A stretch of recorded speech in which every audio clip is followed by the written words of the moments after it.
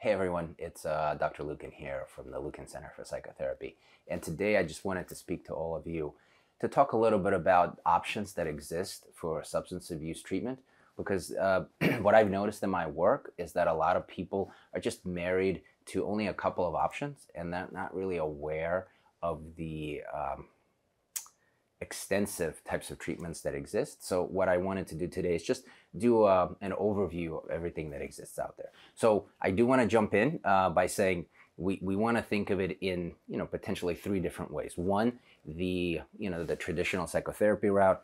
Two, also the group route, and also the medication route. There's so many people out there that are not even aware that there's relatively effective medication that exists out there. Of course, I'm not a physician, so you may want to get in touch with your primary care physician or psychiatrist to talk further. So I'm just trying to do an overview that everyone's informed if you're struggling with a substance abuse disorder, be it with some sort of drugs or alcohol.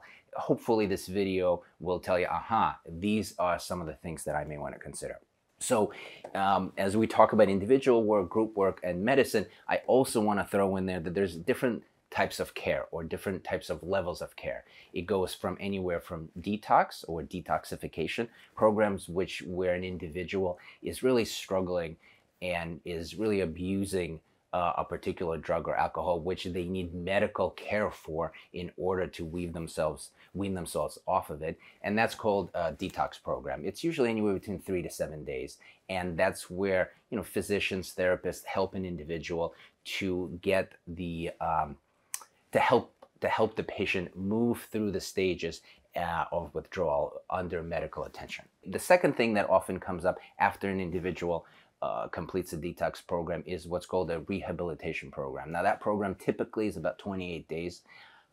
And that's where an individual it's an inpatient facility where an individual is able to attend to their psychotherapy needs, potentially process some trauma, also find effective strategies how to deal with urges going forward. There's always typically a psychiatric evaluation as well to discuss some med management. Afterwards, what typically happens is an individual steps down to either an intensive outpatient program, which is often 3 or 4 times a week for 2 to 3 times at a time. Again, because when we're coming off a significant substance abuse disorder, we do want to think about to get as much help as possible. I gotta be honest with you, a big mistake that some people make is that they skip steps and they think, no, I'm good. I should be good on my own. Well, in reality, going through the steps as designed, it really shows to be the most effective way to recover from substance abuse disorder. So detoxification is often needed when individuals are in the throes of an addiction, followed by a rehabilitation program, or what's commonly referred to as rehab program, that also helps an individual to be able to get their bearings straight, just to make sure be away from any triggers where they're able to consume drugs or alcohol. Lastly is what's called just weekly therapy, if you will, and that's a common thing that we do here at the Lukin Center, where an individual has probably completed some of the steps that I just described and is now interested in maintenance sessions, where that individual work on a weekly or biweekly basis really helps an individual either to maintain sobriety or more extensively process either trauma or some other mental health concern, so that they're able to stay sober going forward. So that's the typical trajectory of what people do when they struggle with substance abuse disorder. One other thing that I do want to throw out there as I've started the video talking about groups, a lot of people think that AA is the only option, or the 12-step program is the only option out there. I do want to throw some other options out there. For instance, like Smart Recovery is a more cognitively based group approach. It's also very similar to AA. It's free to attend. They're pretty much anywhere. It's oftentimes led by a person that's not only in the recovery but also has a little bit of clinical background as well. So you kind of get that peer and sometimes also clinical bent to those meetings. They're a bit different. They're structured differently than your typical AA meetings.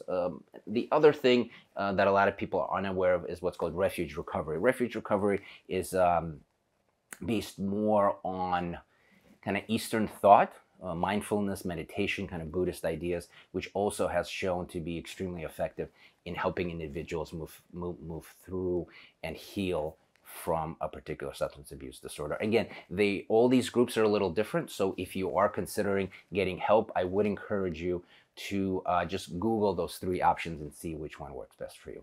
Lastly, what I wanted to touch upon is medication. Now, a lot of people are unaware that there's medications out there to help an individual recover from a substance abuse disorder. One thing that comes to mind, especially when we're dealing with alcohol, is antabuse. It's a common medication used in order for an individual to basically not be able to consume alcohol, as that there's a particular reaction that happens that makes a person, not feel great, to put it lightly, if they do decide to consume alcohol. And a lot of people that I work with, at the start have reservation about using that type of treatment. However, as I've been working with people with substance abuse concerns for over 15 years now, I have noticed that it's been very effective, not only for people to abstain from using alcohol, but also kind of taking that conversation out of their head and really focus on growing and finding other ways to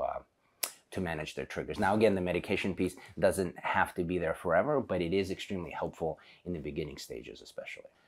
So again, just to kind of zoom out a little bit, there's the part where an individual really requires a lot more intensive work, potentially a detox, rehabilitation, or an intensive outpatient program, or if the person has completed that, or maybe their substance abuse issues are not as extensive, you may want to look into different types of groups that I mentioned. You may want to think about talking to a psychiatrist about medication options, or of course you may want to think about individual work as well. Somebody here at the Lukin Center, or basically any practice near where you live. Thanks again for tuning in, and I hope this video has been helpful. Thank you so much, guys, and take care.